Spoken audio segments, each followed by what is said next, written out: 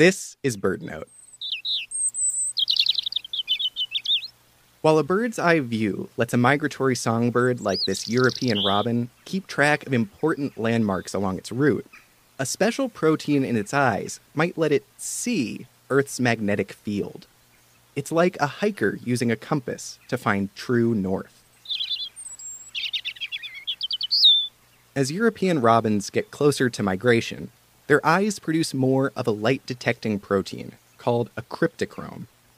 Non-migratory birds have this eye protein too, but at lower levels.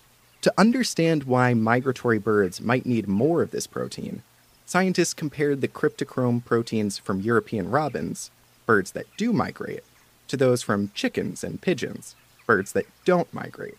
They found that only the robin's cryptochrome changed its behavior in the presence of a weak magnetic field. This feature could make the bird's field of view appear darker in the direction of a magnetic field line, letting them visualize which way is north. Pigeons do have a magnetic mineral called magnetite embedded in their beaks.